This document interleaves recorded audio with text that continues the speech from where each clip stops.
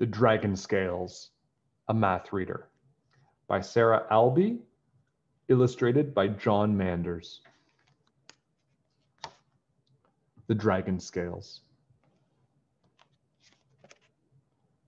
Once there was a small town beside a wide river. It was called Berrytown. Everyone who lived there was crazy about berries. There's a strawberry balloon, a blueberry, and there's berries on the buildings. Berrytown. They loved to eat berries. They loved to look at berries. They even loved to smell berries. Berry perfume. In the spring, the people of Berrytown went over the bridge, across the river, and to the fields. There, they planted all kinds of berries: strawberries, blueberries, blackberries, raspberries, and even huckleberries. In the summer, when the berries were ripe, there was a big parade. Everyone marched through the town on their way to the berry fields.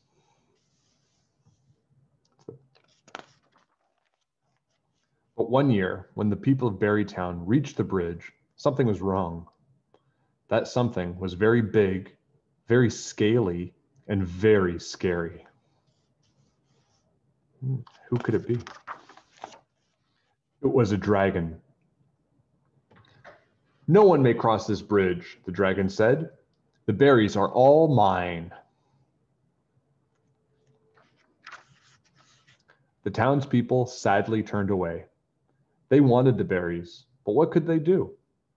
The dragon was bigger and stronger and scarier than any of them. "Wait," came a small voice. It was a little girl named Holly. "I have an idea," Holly said to the dragon. "Let's have a contest. If I win, you have to go away." "Okay," said the dragon, "but if I win, then everyone has to work in the berry fields for me." Oh. "Is that okay?" Holly asked. The people of Berrytown nodded. It was their only chance. The school teacher stepped forward. "I see that you have a set of scales," he said to the dragon. So these are the scales.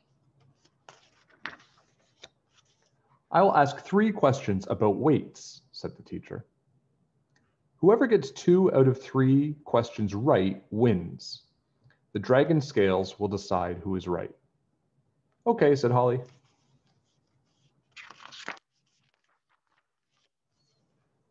The dragon was not used to this kind of contest. But he knew that whoever is biggest and strongest and scariest always wins. So he nodded. The dragon gave his scales to the teacher. Then the dragon and Holly stood back to back. They took 1, 2, 3 steps. "Which weighs more?" asked the teacher. "1 apple or 2 peas?" The dragon snorted. "Everyone knows that 2 things weigh more than 1 thing," he said. "So 2 peas weigh more than 1 apple." 2 peas, 1 apple. "2 things don't always weigh more than 1 thing," said Holly. "What matters is how heavy the things are. I know that an apple is heavier than 2 peas." "Let's see who is right," said the teacher. The teacher put the apple on one side of the scales. He put the peas on the other. The apple side went down. The pea side went up. The apples weighed more than the peas. The apple weighs more than the peas. The townspeople cheered. The dragon snarled. "Arr!" Holly and the teacher smiled. "Next question," said the teacher. "Which weighs more, a little bag of gold or a big bag of cotton?" "But big things weigh more than little things," said the dragon. "So the big bag of cotton must weigh more than the little bag of gold." And cotton is bigger than the gold. But what is heavier? Just because one thing is bigger than another doesn't mean that it is heavier, said Holly. I know that even a big bag of cotton is lighter than a little bag of gold. Who is right this time? Said the teacher.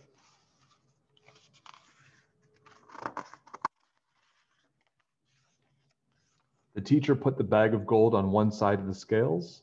He put the bag of cotton on the other. The gold side went down. The cotton side went up. The gold weighed more than the cotton.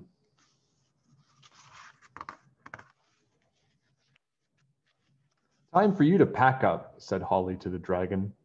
The dragon started to cry.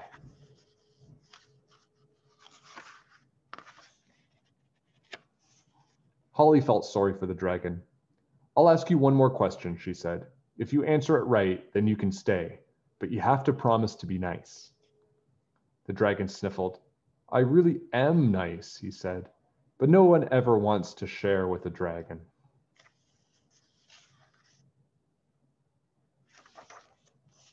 Which weighs more, said Holly, a bucket of bricks or a bucket of feathers?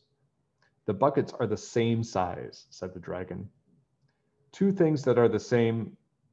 Think very carefully, said Holly. The dragon took a deep breath. He thought very carefully. Bricks are heavier than feathers, he said. So even though there is the same amount of bricks and feathers, the bucket of bricks must weigh more. Holly put the bucket of feathers on one side of the scales. She put the bucket of bricks on the other. The brick side went down. The feather side went up. The bricks weighed more than the feathers. The bricks weighed more than the feathers. The dragon was right. And that's the story of how Berrytown got its very own watch dragon. Okay, so that was the dragon scales. If you liked it, there's another story here that you can watch, and there's a playlist with many stories that you can watch. Anyways, I'll see you next time. Bye.